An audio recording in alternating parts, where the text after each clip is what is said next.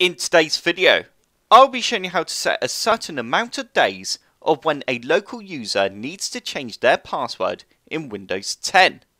So the first thing you need to do is ensure you are signed in as an administrator. Once you are, you now need to open up the start menu and you need to type in CMD. You now need to right click on command prompt and run as administrator. We now need to type in the following.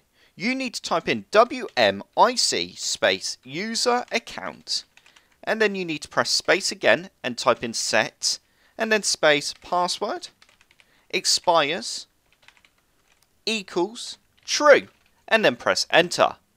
This has now told all the local user profile accounts on your computer that at some point the password will expire. So we now need to tell our computer when we want the passwords to expire. So we now need to type in the following. Net space accounts space / max pw and then age colon, and you now need to type in the number of days you want it to be until the password does expire on your user profiles. So I'm just going to go ahead and press 1 because I want it to expire in 1 day, and then press enter.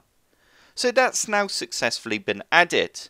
So without the first command, the wmic user account set password expires to true. If you do not do that, then this will not work, because Windows 10 won't know that the password does expire at some point. So once you've done that and you've chosen the amount of days of when you want your password to expire, we can now type in net accounts and then press enter, and you can now see the information we just typed in.